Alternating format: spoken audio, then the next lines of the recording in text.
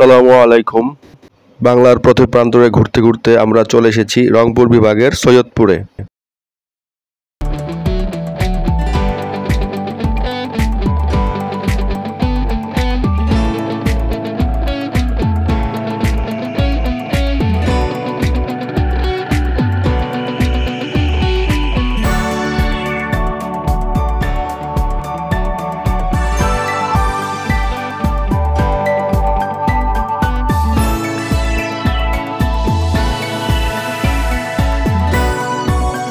আসসালামু আলাইকুম।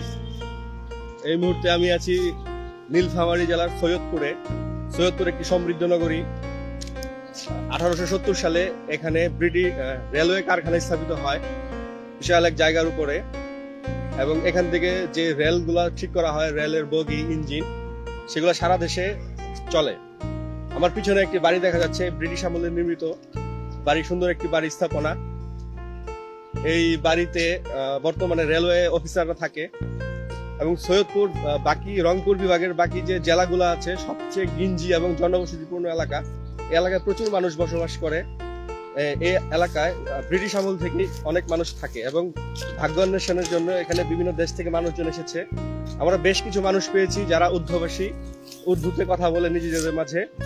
তো আমরা এসেছি সৈয়দপুরে রেলওয়ে জংশন, রেলওয়ে স্টেশনটা এবং রেলওয়ে কারখানাটা দেখার খুব ইচ্ছা। ভিতরে ঢুকতে পারবো কিনা সেটা এখনো জানি না, আমরা চেষ্টা করব ঢোকার জন্য। আর এছাড়া এখানে একটা খ্রিস্টানের কবর আছে, মুসলিমদের কবর আছে বিশাল বড়, চিনি মসজিদ আছে, এবং এখানে কিছু খাবার আছে খুব বিখ্যাত। আমরা চেষ্টা করব সেগুলোতে অ্যাটেন্ড করার জন্য। এবং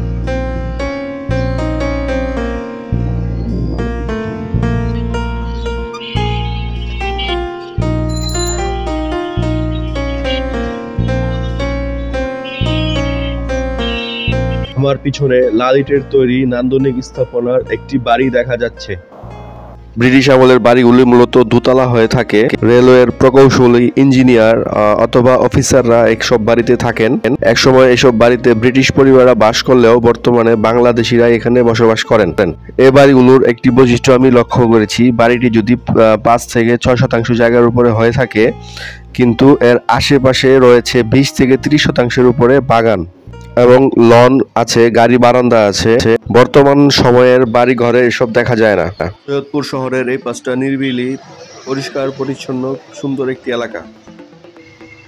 এই শহরে রিক্সা, অটো এবং ভ্যান গাড়ি দেখা যাচ্ছে, বা হোন্ডা দেখা যাচ্ছে। বড় কোনো গাড়ি বা প্রাইভেট কার এখনো চোখে পড়েনি। এই যে আরেকটি বাড়ি দেখা যাচ্ছে। তো এখানে গেট বন্ধ করা, এসএস এর গেটটি বন্ধ করা, সেই জন্য হয়তো ভিতরে ঢুকতে পারবো না।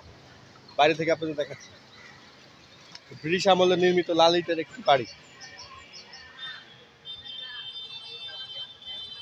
গাছের গোড়ালি বাধাই করা একটি ফুটপাত, অনেকে এখানে বসে আড্ডা দিচ্ছেন, সময় কাটাচ্ছেন।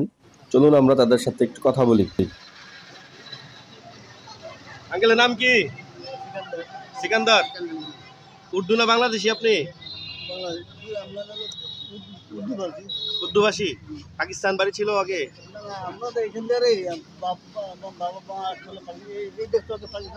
হ্যাঁ, পাকিস্তান ছিল তো।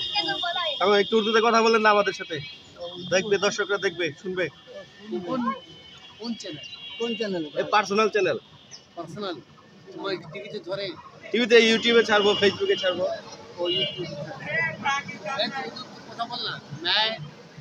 मैं बांग्लादेश में रहता हूँ। बोले यार বলেন না একটু শুনি। এই যে ওনাদের বাপ দাদাদের বাড়ি পাকিস্তান ছিল, হয়তো ওনারা উর্দু ভাষী আর কি। না, আমাদের বাপ দাদার বাড়ি ছিল ভারত ছিল। হ্যাঁ, ভারত থেকে আমরা মানে মাইগ্রেশন করে এখানে আসছি। মাইগ্রেশন, ওই যে এটা তো এখানে তো 1870 সালে রেল কারখানা প্রতিষ্ঠা হয়। হ্যাঁ, রেল কারখানা প্রতিষ্ঠা হওয়ার কারণে আমার বাবা ওখান থেকে ইমিগ্রেশন করে এখানে আসছে। কারখানায় চাকরি করার জন্য। কারখানায় চাকরি করার জন্য। আপনার নাম কি? আমার নাম হাসান। হাসান। এখন আপনারা নিজেদের মধ্যে তো উর্দুতেই কথা বলেন? না, এখন প্রায় বাংলায় কথা বলি। বাংলায় কথা বলেন? খুব কম, রেয়ার আমরা উর্দু ব্যবহার করি। We also speak in English more of the time. ইংলিশেও কথা বলেন? Yeah, why not? Just I have already spent my fully of my life with the foreigners. Foreigners, বিদেশীদের সাথে? Yeah. আচ্ছা, উনি উর্দুও পারে, ইংলিশও পারে, বাংলাও পারে? Yeah. third language. Just I am well up in third language. 3 language? Yeah. I can speak in English like a foreigner, and with a foreigner, I already spend my life 30 times of my life. Just I already spend with the foreigners. আপনি কি রেলওয়েতে চাকরি করতেন? No, NGO তে। এনজিওতে? Yeah. রেলওয়েতে ঢুকলে ভালো হতো না, সরকারি চাকরি ছিল। মানে হয় না, unfortunately I have not got any kinds of job in তখন ফরেনারদের সাথে Yeah. এনজিওতে চাকরি করতেন? yeah মানে ইংরেজিতে কথা বলতেন? all times. আপনার উচ্চারণ তো খুব সুন্দর ইংরেজিতে। Yeah. ঠিক আছে। I not know that whether my language is correct or not, but I have already spent so many times with them, so I can speak English frequently. আপনার নাম হাসান না? Yeah. ধন্যবাদ। হ্যাঁ, Thank you. এই সেকেন্দার সাহেব, আপনি জোরে বলেন, জোর নাই ঘরে? জোরে কথা বলেন। জোরে বলতেছেন না? আচ্ছা ঠিক আছে। Inshallah. আচ্ছা। দুজন প্রবীণ ব্যক্তির সাথে কথা বললাম। ওনার দাদারা এসেছিল আর কি পাকিস্তান থেকে বা ভারত থেকে, পরে মাইগ্রেশন করে ওনারা বিদেশে থেকে গিয়েছেন। ওনারা নিজেদের মধ্যে হয়তো উর্দুতে কথা বলেন, আমাদের সাথে বাংলায় কথা বলেন আর কি।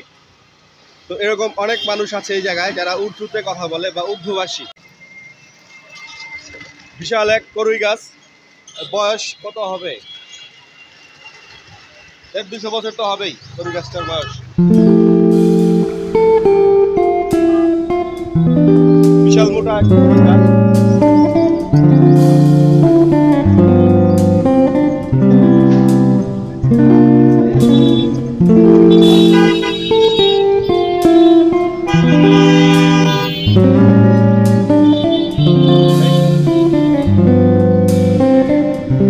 আমার পিছনে দেখা যাচ্ছে সৈয়দপুর কেন্দ্রীয় স্মৃতিসৌধ।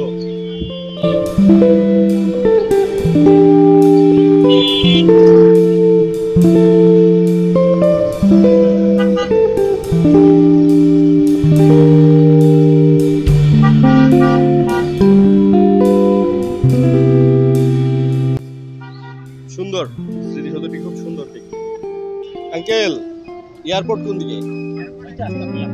আর গোরস্থান একই রাস্তায়? হ্যাঁ।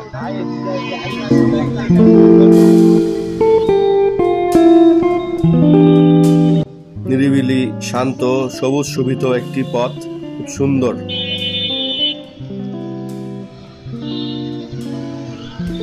রংপুর বিভাগের 8টি জেলার মানুষ এই বিমানবন্দর ব্যবহার করে। ঢাকা থেকে প্রায় 3,000 থেকে 3200 টাকা এখানে আসা যায়। সময় লাগে 35 থেকে 40 মিনিট। খুব কম সময়ে সহজে এখানে আসা যায়, তাই অনেকেই বিমানে আসার জন্য স্বাচ্ছন্দ্য বোধ করেন। আমরা একটু আগে দেখলাম বেশ কিছু মানুষ ঢুকছে এবং কিছু মানুষ বের হচ্ছে। আমরা ভিতরে যেতে পারিনি, হয়তো নিরাপত্তার জন্য আমাদের ভিতরে যেতে দিচ্ছে না, বা এখানে নিয়ম নেই এভাবে দেখার জন্য। তো বিমানবন্দরটি ছিমছাম, সুন্দর, দেখে ভালো লাগলো। এদিক দিয়ে যদি সামনে যাওয়া যায় তাহলে হয়তো উকি মেরে বিমানের লেজ দেখা যাবে, কিন্তু এখানে আনসার ভাই ভিতরে যেতে দিচ্ছে না। দর্শনার্থীরা অপেক্ষা করছে দেখার জন্যে।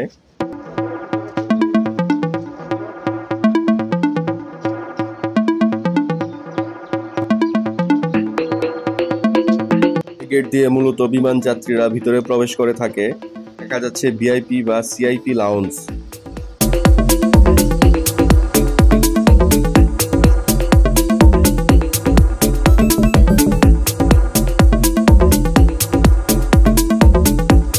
আজকে ঈদের ছুটির দিন, অনেকে এসেছেন বিমানবন্দরটি দেখার জন্যে।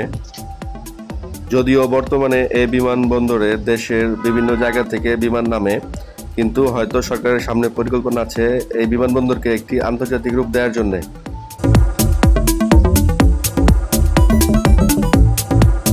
সৈয়দপুরের সারা শহর ঘুরেও এত গাড়ি পাইনি। এই বিমানবন্দরে প্রচুর গাড়ি দেখা যাচ্ছে। বিমানবন্দরটি খুব পরিষ্কার পরিচ্ছন্ন, সুন্দর, দেখলেই মন ভালো হয়ে যায়। সৈয়দপুরের একটি দর্শনীয় স্থান হচ্ছে এই বিমানবন্দর। দূর দূরান্ত থেকে এবং আশপাশের জেলা থেকে অনেক মানুষ আসেন এই বিমানবন্দর দেখার জন্য। এই যে গেটটি দেখা যাচ্ছে, এটি হচ্ছে বাহির পথ। বিমানে মানুষজন এখানে এই গেট দিয়ে বাইরে চলে আসে।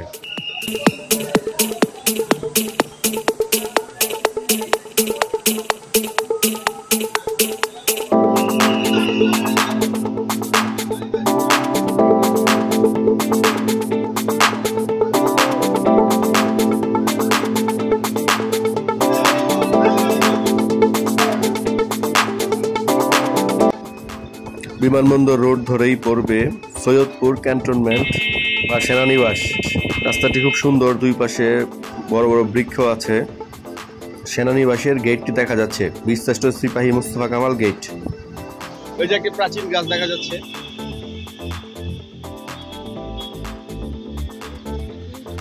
দেয়াল ভেদ করে গাছটা বের হয়েছে। আর একটি বাড়ি দেখা যাচ্ছে, পুরাতন বাড়ি দেখা যাচ্ছে।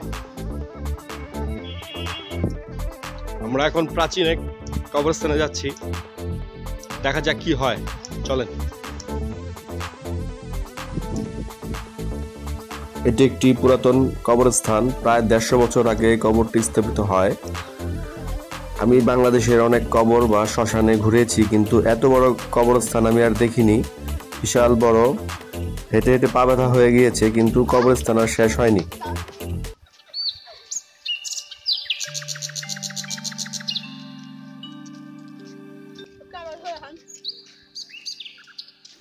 এই এখানে গুরুস্থান দুইটা কেন? রাস্তার এই পাশে একটা, ওই পাশে একটা, কারণ কি? চলাফেরার জন্য জায়গা নাই, এখানে জায়গা দিচ্ছে। আর এখানটায় যেটা খারাপ কাজ হয় না না, রাস্তার ওই পাশে একটা দেখলাম ছোট, এই পাশে। হ্যাঁ, দুইটা কেন? ওইটা কবরস্থান আছে, বাড়ি বাড়ি কবরস্থান, পার্সোনাল। হ্যাঁ, এটা বাড়ি বাড়ি, এটা বাড়ি বাড়ি কবরস্থান। হ্যাঁ, আর এটা হচ্ছে সবার কবরস্থান। এটা তো অনেক বড় গুরুস্থান না? হ্যাঁ। কত বছর পুরানো? অনেক অনেক বছর, ওই পাশে অনেক বছরে, তাই 100 বছরের উপরে তো হবেই। হ্যাঁ, আরো পার। আর খ্রিস্টানদের কবর আছে কোথায়? খ্রিস্টানদের কবর চীনা মসজিদে, ওদিকে আছে না? ওটা তো বেশি বড় না দেখলাম। ওটা কি ঢুকা যায়? তালা মারা ছিল যে। আর রেলওয়ে কারখানাতে ঢুকা যাবে নাকি? তোমরা ঢুকছো কখনো? তোমাদের বাসা এখানেই সবার? ওয়ালাইকুম সালাম। Beauty of Bangla.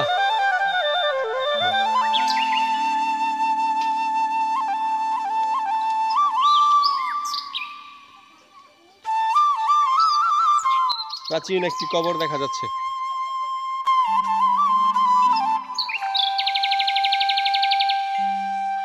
বিশাল বড় একটি কবরস্থান।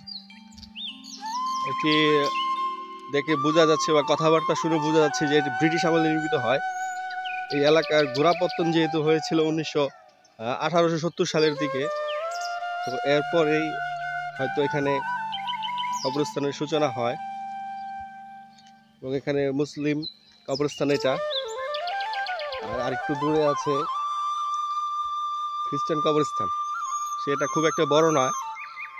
দেখি সেখানে যাওয়া যায় কিনা।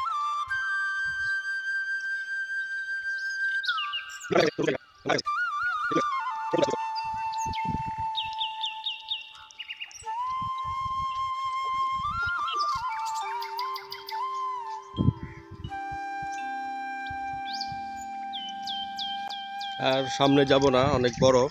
পিছনে দাদার নাম কি? নাম কি? কৃষ্ণ। আমাদের কৃষ্ণ দাদা, উনি কি বৌদি? আমাদের বৌদির নাম কি? হ্যাঁ, শেফালি। কৃষ্ণ দাদা এবং শেফালি বৌদি এই গাছ থেকে শুকনো লাকড়ি পাচ্ছেন, ওনারা রান্না বান্না করে খাবেন। এই গুরুস্থানের পাশে ওনাদের বাসা। শুকনো লাকড়ি পাচ্ছেন উনি ফুল গাছ থেকে। ফুল গাছ, এই ফুল গাছটা চিনতে পারছি না, ফুলগুলো খুব সুন্দর। জংলি গাছ না? আচ্ছা, ঠিক আছে। ব্রিটিশ আমলে যেই বাড়িগুলো নির্মাণ করা হয়েছিল সেই বাড়িগুলো লাল ইটের তৈরি বা লাল রং করা থাকে। এর কারণ কি আমার জানা নেই। এই মুহূর্তে একটি লাল ইটের দালানের একদম কাছাকাছি আছি, খুব কাছ থেকে দেখেছি এই বাড়িটি। খুব সুন্দর ডিজাইন করা এবং লাল রং করা, মনে হবে নতুন একটি বিল্ডিং, কিন্তু আসলে এই বাড়িটি ব্রিটিশ আমলেরই তৈরি। এখানে হয়তো রেলওয়ে কর্মকর্তারা থাকতেন এবং সৈয়দপুর রেল কারখানার একদম পাশেই এই বাড়িটি অবস্থিত। বাড়িটি দোতলা এবং দেখা যাচ্ছে গাছের লাউ শাক বা সিম গাছের মাচা। এ সকল বাড়িতে এখনো মানুষজন পরিবার পরিজন নিয়ে থাকেন। আপনারা রেলের শহর সৈয়দপুর আসলে এই বাড়িগুলো দেখতে পারবেন, খুব সুন্দর, নান্দনিকতায় ছোঁয়াপূর্ণ। এই বাড়ির পাশেই একটি ভুট্টা ক্ষেত দেখা যাচ্ছে, যে ভুট্টা দিয়ে আমরা পপকর্ন খাই। অবশেষে আমরা চলে এসেছি নীলফামারী সৈয়দপুরের সেই কাঙ্ক্ষিত রেলওয়ে কারখানায়। আজ ঈদের ছুটি চলছে, তাই গেট বন্ধ, আজকে ভিতরে ঢোকা যাবে না। অফিসার বা পরিচিত কারো পরামর্শ বা অনুমতিক্রমে এখানে ঢোকা যায়। ভিতরে অনেক পুরাতন ইঞ্জিন, বগি এবং রেলওয়ের ঐতিহ্যগত জিনিস সংরক্ষণ করে রাখা আছে। যারা ভিতরে ঢুকতে পারবেন তারা এসব দেখতে পারবেন। আজকে আমার ভাগ্য ভালো না, তাই আমি ভিতরে ঢুকতে পারিনি। অনেক দূর নারায়ণগঞ্জ থেকে এসেছিলাম আপনাদের এখানে।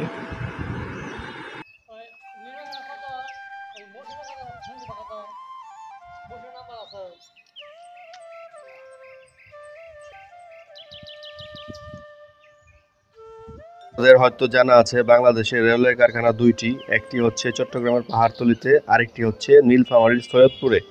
এই সৈয়দপুর মূলত রেলওয়ে কারখানার জন্যই বিখ্যাত। 1870 সালে যখন ব্রিটিশ কর্তৃক এখানে রেলওয়ে কারখানাটি স্থাপিত হয়, সে সময় ভারতের বিহার, উড়িষ্যা, মধ্যপ্রদেশ, কাশ্মীর থেকে বিভিন্ন ভাষাভাষী মানুষ এখানে এসে বসবাস শুরু করেন এবং তারা একসময় দক্ষ কারিগর হয়ে ওঠেন। এই রেলওয়ে কারখানা থেকে মূলত রেলওয়ে ব্রিজগুলো সরঞ্জাম তৈরি করা হয়।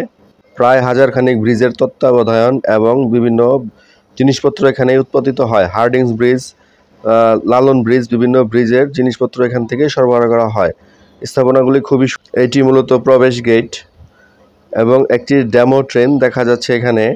ট্রেনটি এখানে সাজিয়ে রাখা হয়েছে।